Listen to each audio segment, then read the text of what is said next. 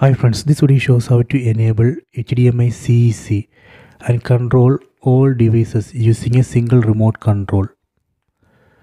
Go to settings, select the settings icon, then select display and sound. So here we can see HDMI CEC. Select it. So right now it's disabled. Let me enable it. Okay, done. So now I have enabled HDMI CEC.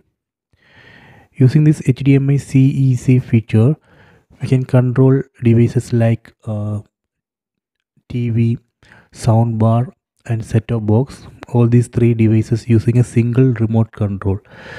So all we need to do is connect all these three devices using HDMI cables.